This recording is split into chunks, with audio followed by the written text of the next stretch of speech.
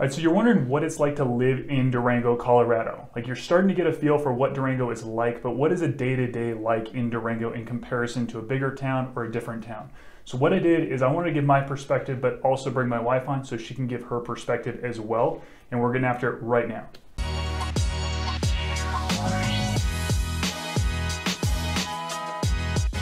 What's up, guys? This is Jon Burden over at Woosah Properties here in Durango, Colorado. Now, we're getting calls, texts, emails every single day from people wanting to move here to Durango, and we absolutely love it. If you're even thinking about moving to Durango, make sure to give us a call, text, email. We've got your back when it comes to moving here to Durango. So I'm gonna first ask my wife's perspective. Sharaya, what is your kind of day-to-day look like? Like, give people an idea of what it looks like. We live about 10 minutes from downtown Durango. What does just kind of a day-to-day look like for you? Yeah, so in the summer, I loved it because I could get up early and go for a hike in town, like, because it takes me 10, 12 minutes just to get to the trailhead. Then go pick up some groceries that maybe I put like a pickup order for, and then come back home and be back in time to feed Ezra, and which is our son, and kind of just get the day going.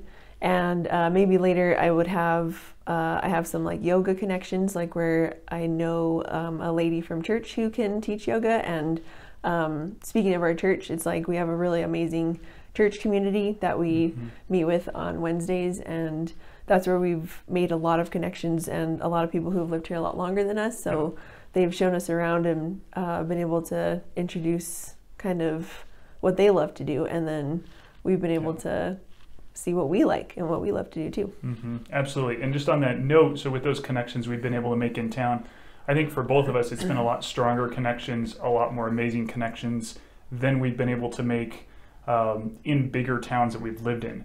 So for example, I've got some buddies, and just on that note, they've been able to, a lot of these people love the outdoors and are outdoor fanatics. So we're going on long hikes, backpacking trips. We've done El Diente Traverse, Mount Wilson. We've done several 14ers in one day. We've done fly fishing trips for 2-3 days in a row, with all just connections from our community, from our church. Where it's a lot harder to find those connections in general in bigger towns, in my opinion. And so just everyone here seems to love the outdoors. That's just a commonality between everyone here.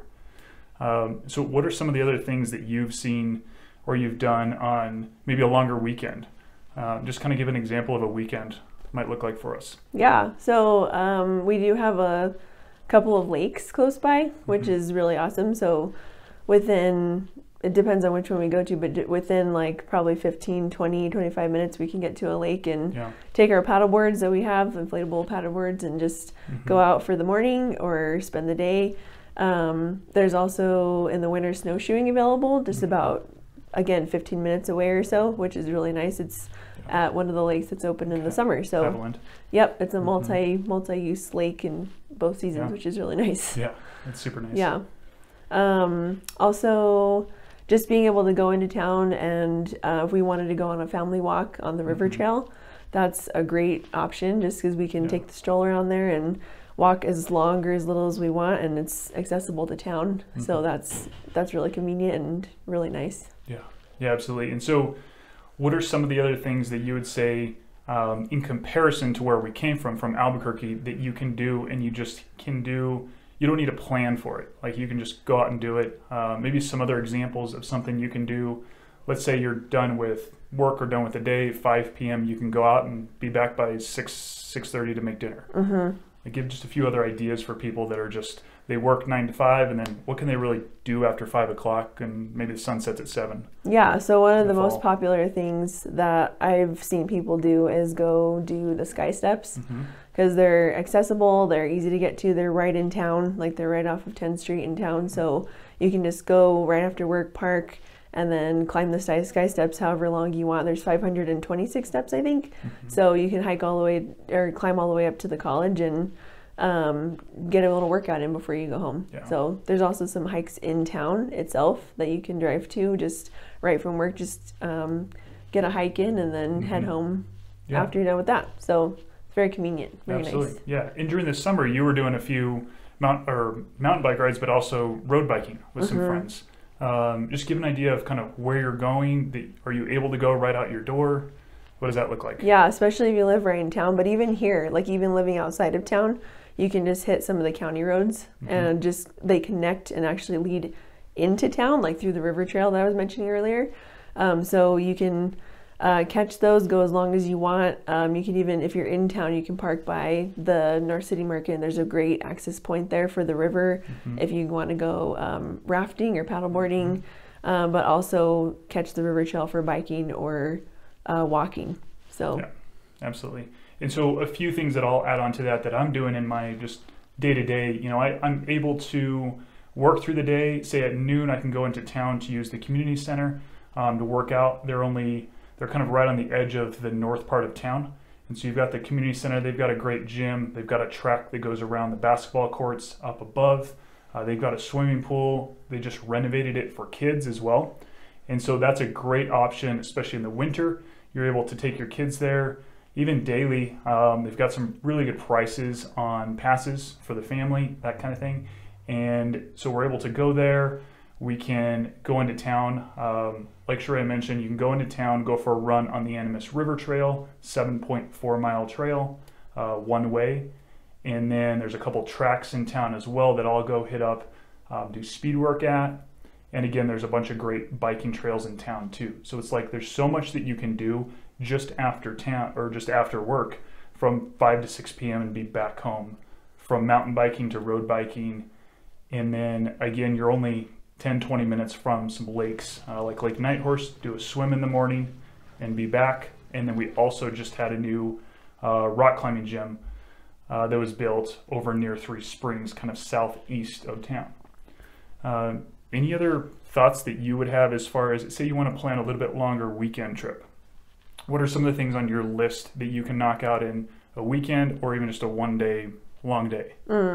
I'd probably say a trip up to Silverton or even Ouray, because they're within an hour and a half to 2 hours, those two little towns. And so it's just fun just to get out of our normal day-to-day and just kind of go to another little neighboring mountain town and kind of walk the downtown streets there. And there's also a river trail in Ouray and just some like nice little hangout restaurants and spots up there. Yeah. What do you love about those areas? I guess I would say so I've been mountain biking in Silverton, and I definitely loved that, especially in the fall, because the trees are changing colors, and it's just like it's higher elevation, so you get more of those colors and everything.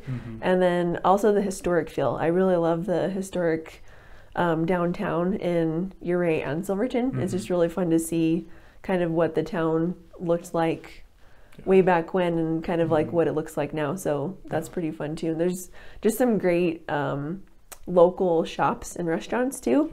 So it's really cool to just meet other people that live close by and just kind of get that like local small mountain town feel.